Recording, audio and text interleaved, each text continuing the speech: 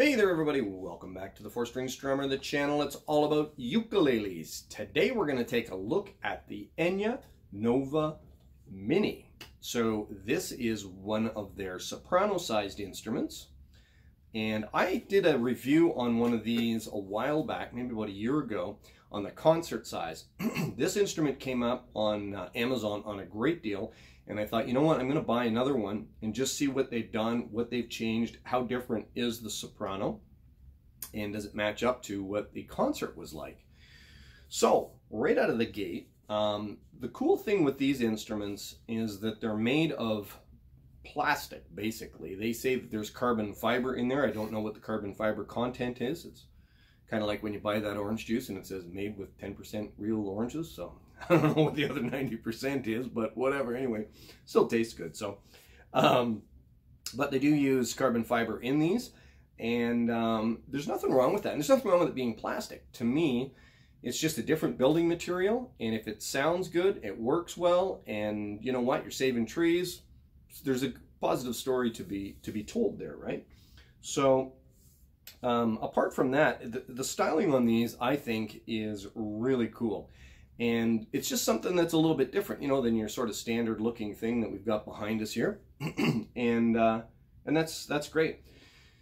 Let's take a look at the overall. So overall, this one is about a 13-inch scale length, which is a standard soprano. The fretboard itself, like the rest of the instrument, is plastic.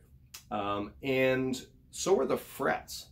So if there's one little thing that I would say that I'm not really thrilled about, it's the fact that the frets, when they put them, they're molded in place, they're black, the same as the black fretboard, and they're kind of difficult to see. And I'm not sure if it's just because I'm getting older and my eyes aren't as good as they used to be, but I find without the contrast of the silver against the dark fretboard, they're a little bit more difficult to see when you're moving around the fretboard.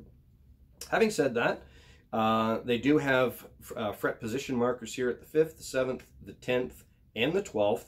And one of the things that they've added on, I'm not sure if you'll be able to see it here or not, but they've got, come on, focus, fret position markers on the side here as well. They've put the little side dots on these as well, where they didn't have that on the concert one. They may have updated them now and changed that, because I know that some people mention that as something that they could do. Okay, so we've got a 35 mil nut width, which is fairly standard for this type of an instrument, and for soprano. Moving further up, it's got a neat shape to the headstock, not traditional looking, right? Just kind of a asymmetrical swoopy design, which I think looks nice. The other thing that I like is the way they've got the logo on the headstock. It's not laser etched in. It's plastic, so I guess it would just melt if they tried to do that. But I like that. To me, that looks kind of classy, and don't really have anything against laser etching. It's just, to me, kind of looks a little bit cheap when you look compared to something that's a decal or something that's painted or obviously inlaid. Inlaid would be more expensive, of course, to produce. You've got gold-colored tuning pegs on here, which look nice. And they're matching on the back, of course, with open back tuners, which work very nice and smoothly. It's sort of a C, sort of a profile to the neck, rather than a flatter sort of a U shape. That's, again, that's not right or wrong. That's just the way it is. Some people prefer a flatter profile. I don't find this offensive to play or anything. It's fairly comfortable. It's nice and smooth. The finish that they've put on this, it's not glossy, it's not sticky. You can move your hand up and down the fretboard with ease. It doesn't kind of get caught anywhere, which is great. The other nice thing, getting back to the frets and the fingerboard, is that with the molded plastic, there's no sharp fret ends, ever. So that, to me, is great. So it doesn't matter if you live someplace super dry, like, you know, Alberta, or you're out on the Pacific West Coast where, you know, it's probably a more sort of a humid, damp environment. It doesn't matter. If that changes at all, you never have to worry about your frets sticking out and grabbing the ends of your fingers here. So that's pretty nice. Again, just back to the look of the instrument. I like what they've done with the sound hole. It's just kind of a cool looking design. They've put the bridge, I think, could be black, and that might look cool. That might change it, but you know, that's a personal preference thing. It's got a compensated saddle as well, which is a nice little added bonus. Helps with your intonation, which on this is very good. No intonation issues. You've got strap buttons already included and installed for you, and they're gold colored to match the tuners, which kind of blings it up a little bit. Kind of nice. It's a thin-bodied instrument as well, so for traveling, you know, if you're camping, whatever, taking it in the car with you anywhere, it's great. Nice and small, great to take off to whatever, the open mic or any little gigs, or like I said, if you're going camping or something. Ultra small, which is very handy, right? Got a cutaway here if you want to get a little bit further up the fretboard and play. I'm not sure how many people go way up here to play, but you know, whatever. Some people do, and that's great, but to be honest, it just looks cool too, right? And I think that's why a lot of people buy them, because they look cool. Alrighty, let's take a look here some more at the bridge. So the other thing that they've got here is a slotted bridge, basically, so it makes it nice and easy for changing the strings. All you have to do is tie a little knot in the end of the string. You drop it into that little hole and you pull it tight into the slot, wind it up here on the tuning peg, and you're good to go. So there's no fancy knots or anything that you have to learn how to do. Again, none of them are too difficult once you've done it a few times, but again, this is just the simplest version, I think, and works really well. Let's take a little look at what comes in the package, because they do put a nice kit together. All right. Okay, so in the kit, you get a capo, color matched to the instrument. You get a strap, a ukulele strap, which is color matched to the instrument. And I say ukulele strap because there are companies out there that send out these great big honking straps, and it's a pet peeve of mine, I know, but they send out a strap that's about 4 inches wide that looks like it came off somebody's, you know, D28 Dreadnought or something. And to me, they just look ridiculous. And it's sort of laziness, I think, on the part of the manufacturer when they do that, because they sell guitars as well, or banjos or something. And anyway, these are sized appropriately for a ukulele, and it looks nice, right? Again, you get a white instrument, you get a white strap, black instrument, black strap, etc., etc. You also get an extra set of strings, handy.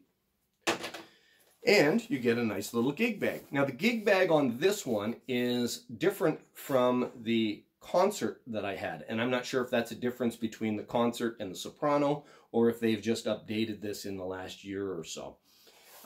This one is more of just like a soft padded gig bag, where the other one that I had was sort of a semi-hard foam that they used rather than a softer foam. Doesn't matter. The other one was good. This one is also very good. It's got nice sort of chromed little zipper pulls here. Work the way around. Inside is the packaging that it came in.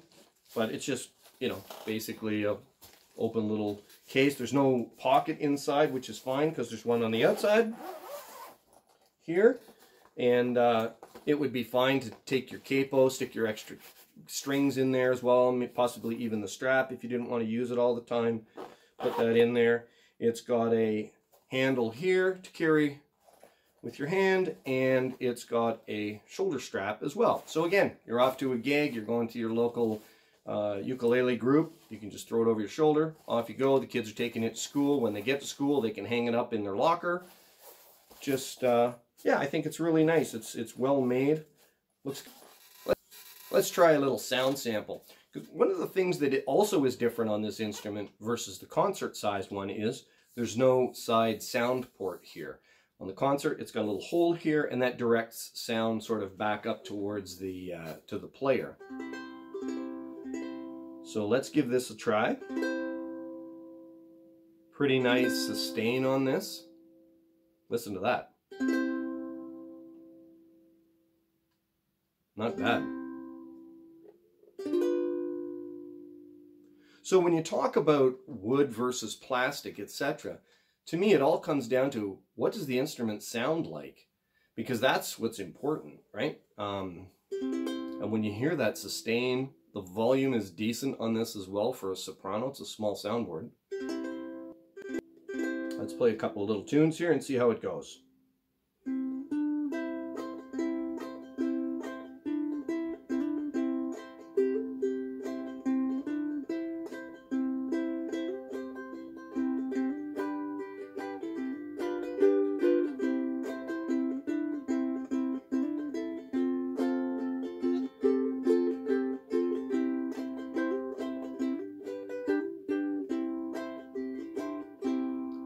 Pretty nice. Okay, let's try another tune here.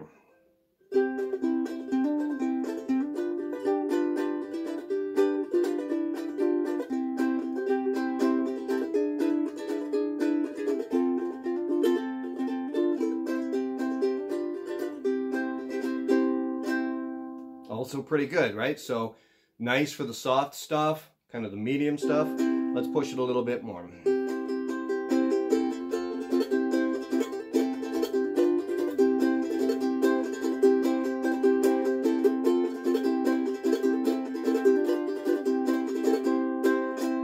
Yeah, also pretty good. I would say this is probably better suited to some of the softer, maybe finger picking or lighter strumming, not the heavier playing like that. I mean, it works. I just think that it doesn't have that boom that, some other instruments would have. And that partly is because of the size of the instrument too, right? Soprano. I'd say overall, folks, this is a pretty darn good buy. It was $59.99 Canadian, which is about whatever, $45 US, I guess, something like that. And there was a $10 off coupon, so it was $49.99 Canadian by the time I was done, which is about 40 bucks Canadian, probably a little less than that in pounds. And I'm amazed at what companies can put out now that are good quality instruments that you could learn on, that you could play not just as a learner, but as an intermediate player as well. Still be very happy with it. Good quality sound, in a good package overall. I would say if you're looking for an option for yourself in the soprano size, or you're thinking about the kids, you want to get something a little bit more stylish than a more traditional looking ukulele, something like this would be a really good way to go. All right. Any questions, any comments, just drop them into the comments section. As always, I'm more than happy to help you out. And until we see you next time, keep smiling, keep strumming, and have fun. Bye for now.